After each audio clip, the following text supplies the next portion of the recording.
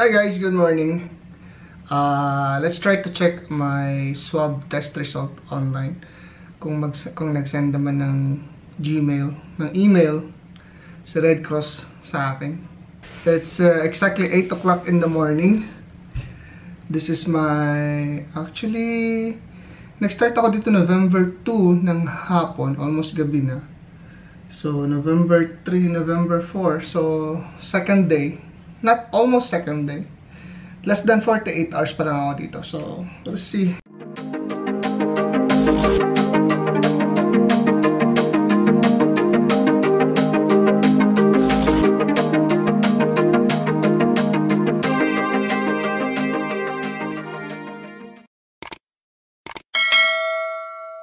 May email lang, Philippine Red Cross. COVID-19 test result and certificate. Humanitarian greetings from the Philippine Red Cross. Congratulations, you tested negative. Yes! Makakauwi na ako, guys. Congratulations, you tested negative for SARS-CoV-2. Attached is the Bureau of Quarantine certificate. You can present this to the front desk of your quarantine facility to leave your final destination.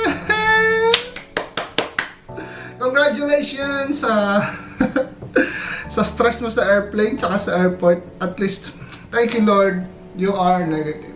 Thank you. Tapos, meron silang mga tawag doon, mga steps kung anong gusto mong gawin. Sabi, if you are a land-based OFW, please use the OWWA Uwian Na portal to coordinate your transportation going back to your destination, to final destination. Tapos nabigay silang link. Tapos if you are a sea-based OFW, meron din. And if you're returning overseas Filipino and foreigners, you can directly check out of your quarantine facility by presenting the BOQ certificate attached. Philippine Red Cross Molecular Laboratory. From Mandaluyong City lang pala. Lapit lang. Ayan o. Nice! Negative si Manong. Alright. Ayos. Tapos meron pa isang attachment. Nasa na yan? Ito namang isang attachment. Dalawa yung attachment. Isa from Bureau of Quarantine. Pass mo, pwede ka labas. At isa from Philippine Red Cross. Na katunayan na talagang negative ka. Dear Ryan Penaranda, humanitarian greetings from Philippine Red Cross. Ay, yung isa kanina.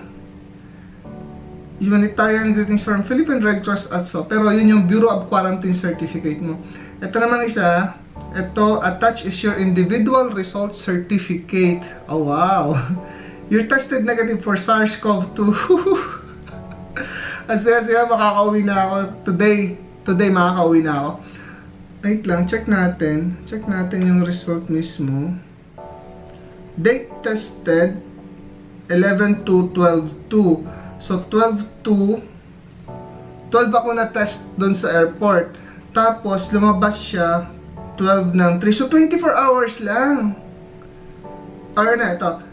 Ang nag-test, ang na-swab ako is 12 noon. So, yung certificate na issue ng 11/3/2020, 7:57. So, 12/12/24, 12/13/46. So, 29 hours lang, guys. Wow! Mabilis mabilis siya.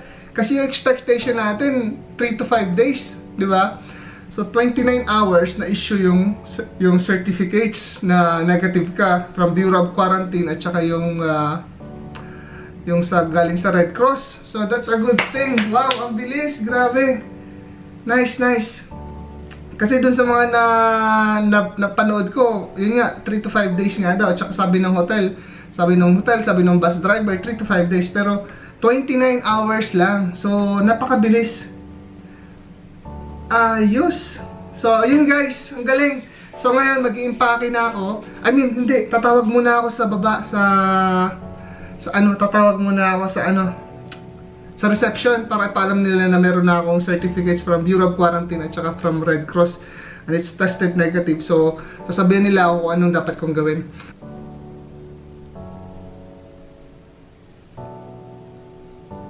Good morning, ate.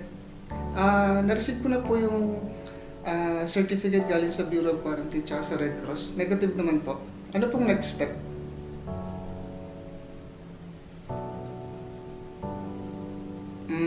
Okay. Sa OWWA po mismo ang susundo sa akin or pwede akong kumuha ng Grab or Uber ko?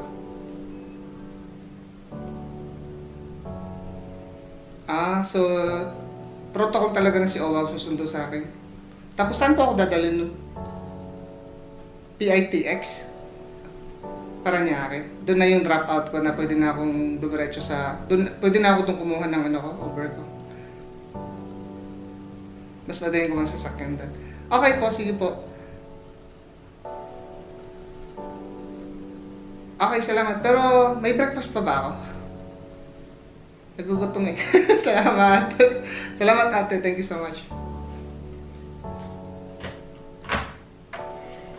Yes! Naghanap pa talaga ng breakfast. So, ayun guys, tinawagan ko yung reception sa baba. Sabi, antayin daw si OWWA. May darating daw na taga OWWA para sunduin kami. Sunduin ako.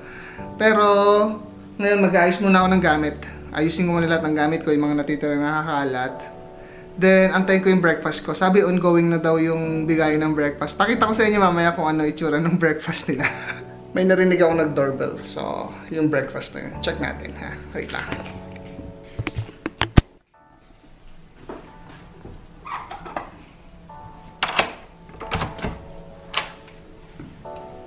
Yung, dito siya nakalagay. Yung breakfast. Wait lang. Ayan. Ayan siya. Tapos yun sa kabila kay ate. Meron din. Hindi ko alam kung kanina yan. So, ayan. Ito yung breakfast namin. So, sasara ko muna siya. Ito yung breakfast niya. Ayan. Ganito siya. Oh. Buksan natin kung anong laman.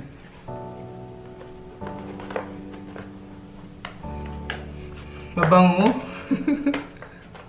Tingnan ba? Oh, okay. Pwede na. Oh, yan, hotdog, garlic rice, at saka isang egg.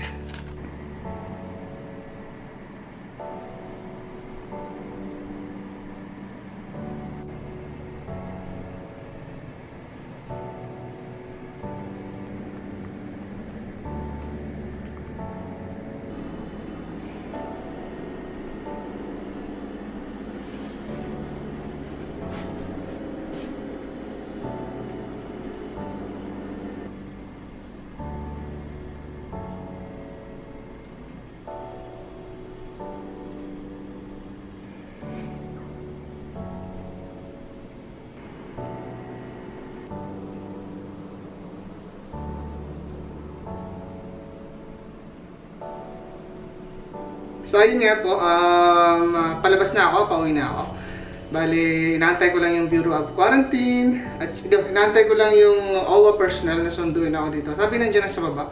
So, tatawag ulit ako sa reception, sabihin ko ready na ako, I'm ready to go. And, I'll see my baby soon. So, thank you so much sa mga nandyan, sa mga nanonood. Bali, yan po yung mga amenities dito sa loob ng hotel, pinakita ko sa inyo. Tapos yung mga, kung ilang araw, kung ilang days ako dito. Actually 2 days maximum ako dito.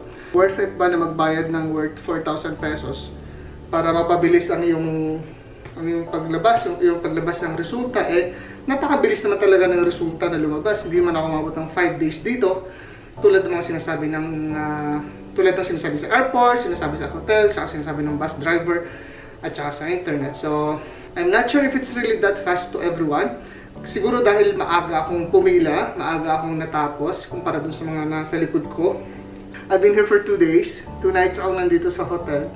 So now is my check-out. Dahil nakuha ko na yung result ng swab test, which is negative. Thank you so much. Thank you, Lord. And that's it, I guess, for today. So, yung mga nagbabakasyon dyan, so ingat po kayo. Be safe. Always wear a mask. Bring a sanitizer and safety protocols, alam niyo na po yun. And ingat-ingat po. Opo, pwedeng magbakasyon sa Pilipinas. Basta sundin mo lang yung lahat ng mga protocols, lahat ng mga procedures na kailangan ng gobyerno bago kayo umuwi.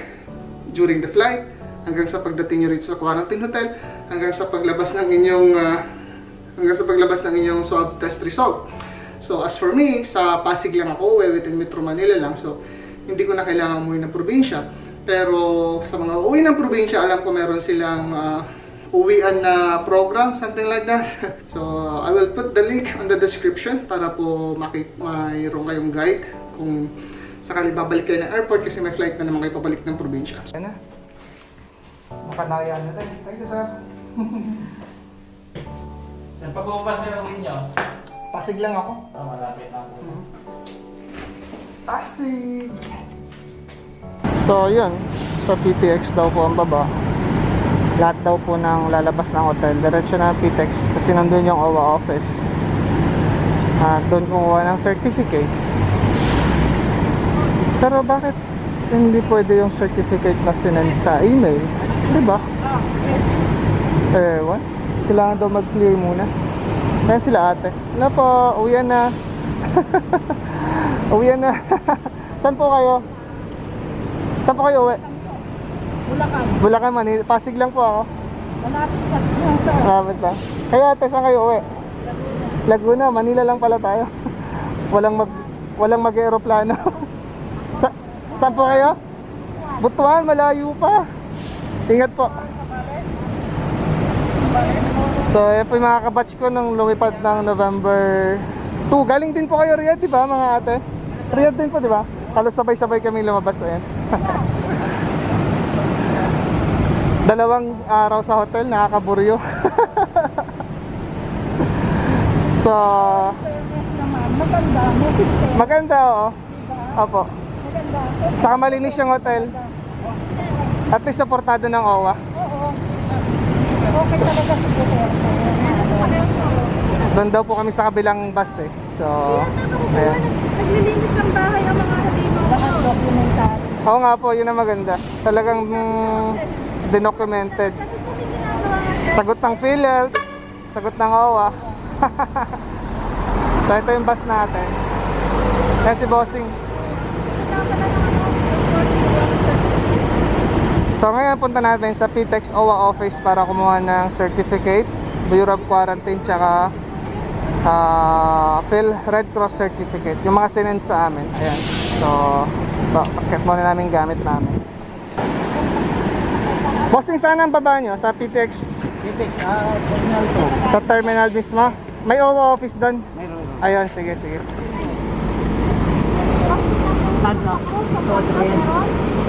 Ayan, kailangan i-check yung driver, may mga papel.